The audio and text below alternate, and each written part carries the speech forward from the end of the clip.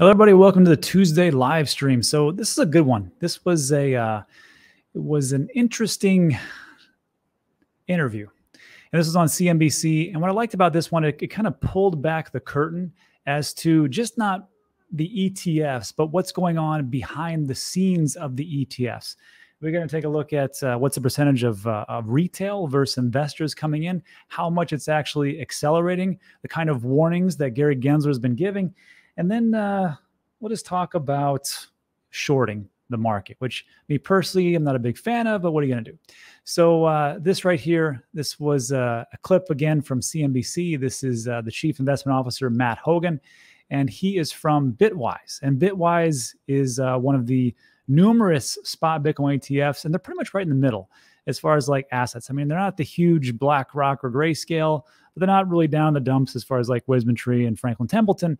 They've got quite a bit of skin in the game. So I like to hear about what's going on, and let's just take a listen. So before we do that, let me first say thanks everybody for stopping by. It's always nice. But let's make sure you can hear this perfectly. And we're going to go over 4 or 5 different snippets or clips here. And we'll start right here. It's hard, of course, Bob, to get a precise feel for retail versus institutional. But I can say at Bitwise, what we're seeing in BITB is a large number of types of investors allocating. We're definitely seeing retail investors allocating, self-directed individuals. But we have an increasing number of registered investment advisors who are allocating into our fund. We're having hedge funds allocating into our fund. BITB is being bought by venture capital funds and others. And I think we're going to see some other major unlocks in the future. So I can't give you percentages on retail versus professional. I know a lot of people wish we could, but of course in ETFs that's difficult. But we can tell you for sure that there are a significant number of professional investors buying millions and tens of millions of dollars of BITB, and I assume other ETFs as well. So it's both markets right now. Great. So if anybody out there is saying, you know what, we know exactly how much is actually happening. We see that there's a massive amount of institutions. You just heard from the CIO of one of the, again, the largest spot Bitcoin ETFs. And he's pretty much telling you, he's like, look, we've got a lot of people coming in. I can't tell you exactly what it is. We think it's this, but it could be something else. So it's one of those things where you have to just say, okay, we know things are accelerating. It sounds pretty good. But as far as like the exact percentages, we don't really know. And then this next piece, he's going to talk about wirehouses and how things are actually moving. And when we're talking about this, I need you to kind of understand what he's talking about, because not everybody knows that. So we take a look here. What are wirehouses? This would be like the investment advisors, financial planning, retirement planning, estate planning, investment products, and investment research. And there's a whole host of different organizations and hedge funds that will actually help you with that. But when he talks about wirehouse services, it was interesting to note just how far along they are and just how much they're actually accelerating. And that's where we talked about as far as like with the thumbnail and the title itself of this video, because when we hear about these things and we know things are doing quite well, we see number go up, everybody's happy, but just how much is it and how much is on the back end? Because that's great that we're doing, fantastic things right now. We're seeing a massive push into it, but is that it?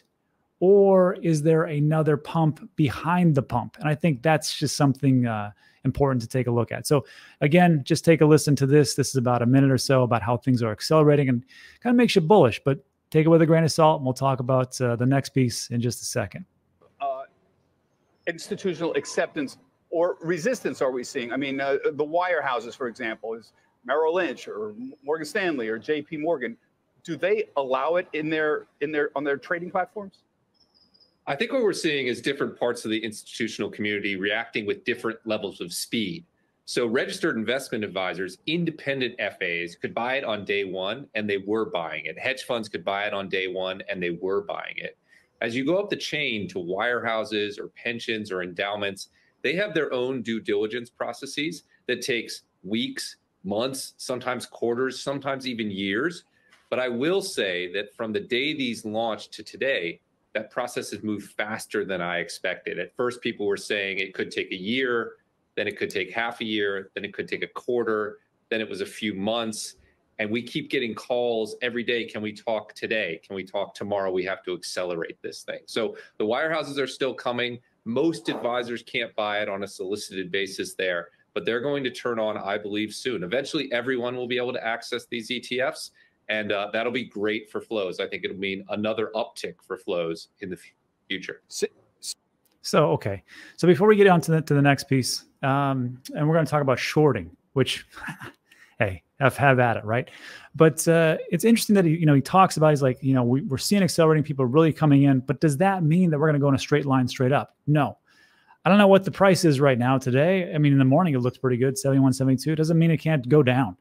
And of course, when we hear about like all this hopium, we tune in, we watch these YouTube videos, we get super excited, and then we're like, what happened to the price? This is not a thing that just goes over, from one night to the next, and we have this green God candle. So I think there's people in the trenches behind the scenes that are going, okay, we want to get in, we really do. We're trying to accelerate it, but for the legal aspects and everything we have to do as far as due diligence and dot our I's and cross our T's, it's going to take a little bit of time. We're trying to accelerate as much as possible, but we're not there yet. But it is quite a bullish sentiment. So now the next piece, we're going to talk about shorting, because there's always another side to this. So for every individual, every institution that's buying, there's another side of people who want to sell, who want to short, and that's just the way it is. There's nothing to get wrong with that. This is a free market. I'm pretty sure. I hope so. So right now we're going to take a listen. This is Simeon Hyman, and he's the head of ProShares. He's going to talk about shorting. And when he talks about shorting, just listen to how calm he is when he's talking about it. It was quite surprising. Then I kind of figured out, I'm like, oh, that makes total sense. So just take a listen here. Simeon, you the only one that's got a short Bitcoin product out there. Those of you who don't know, put up the Simeon short Bitcoin ETF. When Bitcoin hit a new high last week, the short Bitcoin ETF, yours, hit a record in trading volume. That was interesting to me. And both the Bitcoin futures ETF and the short Bitcoin futures have had strong inflows this year. So your business, which is that futures business, it seems only be strengthened by this. To quote Mark Twain, the reports of our death have been quite exaggerated. BITO on the long side has prospered, $400 million of inflows this year. And we think it's a testament to the efficacy of the futures approach. Our premium to discount to NAV is de minimis. And there's still a gap there in the spot folks that have launched. So a very important attribute there. Strong flows. And of course, you mentioned the short side. So BITI seeing flows as well. And we're happy to be here. And we think we're serving as a key alternative. And I'll ask you the same question. So, yeah. So do you see how just nonchalant he's like, yeah, we're shorting, we're doing this, we're allowing it. And that's fine. That's really what it is. But I want you to notice that, of course, when you have something like that and people are saying, just going short, I don't know how much skin he's got in the game, but I'm pretty sure that he's going to charge some fees for that. And if his clients are like, hey, it didn't work out for me because I shorted, you're like, well, that's just unfortunately a little bit too bad. And that's how essentially the whole market goes. So if you're into shorting and you listen to people who say to short and you do that and it doesn't work out, it's not on them. It's on you. So then the last couple pieces, I think this is important. And it's important because we're in the trenches all the time, right? We've been here for quite a span of time itself, especially through the bear market. Now we're going to the bull market. So things that we talk about are second nature, and we sometimes forget about the people that are just getting in right now. And some of these things just kind of go over their head. So again, let's take a listen here. This is going to be Matt Hogan. He's going to talk about the halving. And what I want to talk about after he gets done is just how important it is to kind of explain this to people, because I'm going to share an example of a friend that actually contacted me and said, hey, there's this halving going on. So does that mean that half of my Bitcoin's gone? I'm like, no, that's not how it works. So anyhow, just take a listen to this. And again, I think this is another aspect to the whole part as far as the acceleration. Mentioned the halving is coming up in April. What the halving is when the amount of new Bitcoin produced each day falls in half. Right now, Bitcoin creates about 900 Bitcoin a day. And after April, it's only going to be about 450. A way for listeners to think about that is the total amount of new supply of Bitcoin coming into the market will shrink by about $10 billion a year starting in April. What's driving the Bitcoin market right now is a simple demand-supply imbalance. We have this huge new source of demand from these ETFs, and we have supply that's inelastic. And actually in April, that new supply is going to fall in half. That means, if these things stay the same, the price has to adjust upwards until we unlock some long-term holders who are willing to sell. Well, this. Yeah. So, I mean, it makes a lot of sense, right? We all know this about the halving. It's all great. It's all good. Just remember that the people that are going to talk to you and be like, hey, what about this halving? And how does this all work? Just remind them to make this as super simple as you possibly can. Just remind them that we haven't mined all the Bitcoin. Right now, we've mined approximately, this is from buybitcoinworldwide.com, total Bitcoin in existence. Actually, it should say mined, but I guess it's in existence because you can actually trade it. It hasn't been mined yet. Is 19,652,301. Just 19.5 million. So I got to remember, right? 93% of Bitcoins have been issued. We still got 1.3 Bitcoins left to be mined. There's 900 Bitcoins being produced per day by the miners. On April 20th, roughly, it'll be 450. And then people are going to ask you like, oh, okay, that makes sense. So I'm not going to lose half my Bitcoin. No, it's just that the miners, they're going to do the same amount of work and they'll get half pay, which is crazy, but that's just how it works. The thing I want you to remind them is this. When will the last Bitcoin be mined? It'll be sometime in the year 2140. So when people are asking you the question, like, well, how long is this going to take? It's going to take a long time. And that's just something to remind people. I know we know it, but it's important that they understand it. And then the last piece, kind of reluctant to talk about this, but this was a warning from Gary Gensler. And of course, we're always talking about regulation and how things are going. Unfortunately, the SEC has been pretty poor as far as their win ratio for enforcement through regulation, but it is what it is. So again, what we're going to hear is Matt's going to talk about what he has heard from Gary Gensler and how this is going to affect the clients and the investment advisors and everybody else. So just take a listen to this last piece, and then we'll move on from there. So this will be at right around here. So you're sitting there. It's hard to get on Morgan Stanley's platform or JP Morgan. There is requirements, and among them, what you mentioned, this word due diligence. But one of the things I keep hearing when I talk to RIAs is this suitability concern.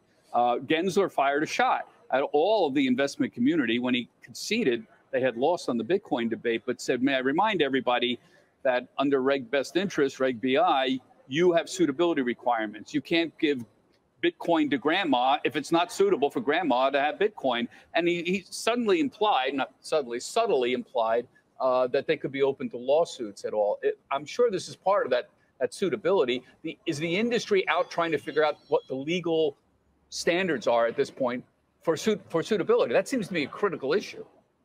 Well, the good news there, Bob, is that advisors have been doing this for years. Here at Bitwise, we've been serving financial advisors, helping them access Bitcoin and other crypto assets for more than 7 years. So there are well-established ways to solve that suitability question. As you mentioned, Bitcoin may not be for everyone. It's a very volatile asset. It moves around a lot. Some people find it difficult to understand. But for advisors who understand it, who study the market, who know their clients, who understand the risks and opportunities and can document that, then they can find a way to solve for that problem. Again, they've been doing it for years. But that's part and parcel of that due diligence. There's also due diligence on the funds themselves, on the custodians they use, on the liquidity ecosystem. But importantly, this is the same for every asset. It's just this is opening up a new asset class. And so we're having to do it. The good news is people are doing it quickly. And well said. So yeah, you're going to hear those types of things. Gary Gensler is going to be trotted out in all the different shows and talk about how dangerous it is. And he said it, and actually he's right. It is a little risky and it is volatile. He's 100% correct. But when he goes off and says like, really people should have to do their due diligence, it's so risky and we don't think this is right for grandma and da-da-da-da, it kind of makes people a little bit hesitant. And of course, Matt told you right there, he's like, look, there's a reason why the real estate investment or investment advisors, because they have to go through a long process and they have to tell everybody the risks and they have to use the different disclaimers, which the SEC has put forth. He goes, so we're doing our job, Gary. Essentially what he should have said is, we're doing our job, Gary, please do yours. But that's neither here nor there. So anyhow, let me know what you think about that in the comments section. And it's not all great news, I think. Although there is this one last piece that is pretty great. I don't know if you knew this, but Bitcoin just crossed over market cap for silver. So it is in the number 8 spot. I think it was the last couple of days or so. And look, it's almost exactly 10% of gold's market cap. And if you heard the clip we played yesterday, we talked about the difference between gold and Bitcoin. You can understand just how fast it'll actually eat into gold's market cap. And I remember when I got in 2017, people were talking about this, and they're like, yeah, maybe you can get 5%, maybe 7%, maybe 10%, maybe 10%. And here we are, and we're not even at the halving. So I think that's more bullishness. Also on top of this bullishness, Thailand. Not that this is a big story. It's not like Thailand has, a massive amount of billionaires, but I could be wrong. Thailand's SEC greenlights investment funds from institutional wealthy individuals in crypto. Earlier this year, the regulator denied permission to trade Bitcoin ETFs. Thailand's SEC has made an exception. I hate this rule. Essentially, it's if you've made money, you can make more money.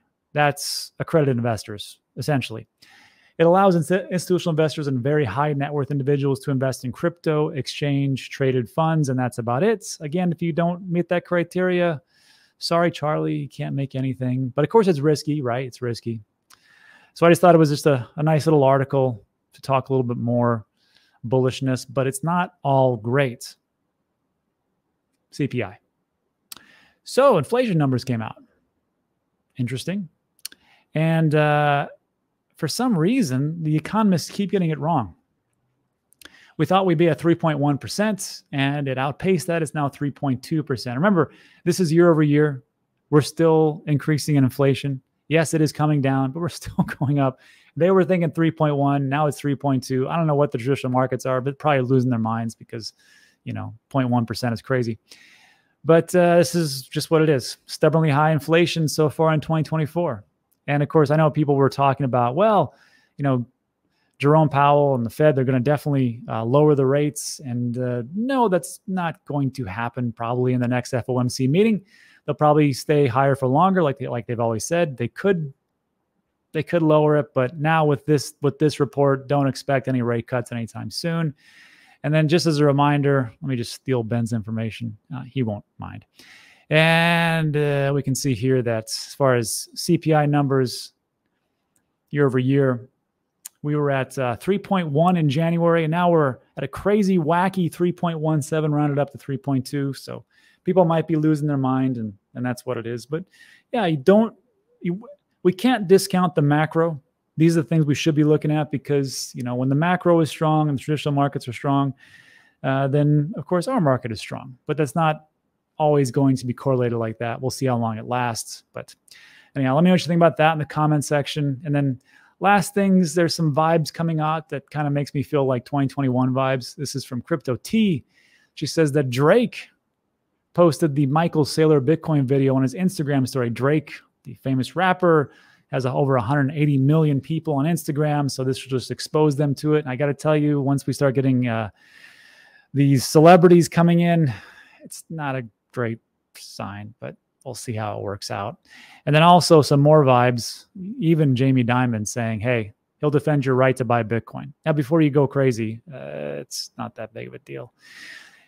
This was on a conference, and he said, Jamie Dimon says, look, I defend your right to smoke a cigarette. I'll defend your right to buy a Bitcoin.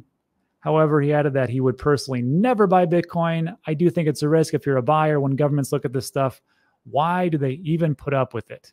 Great question.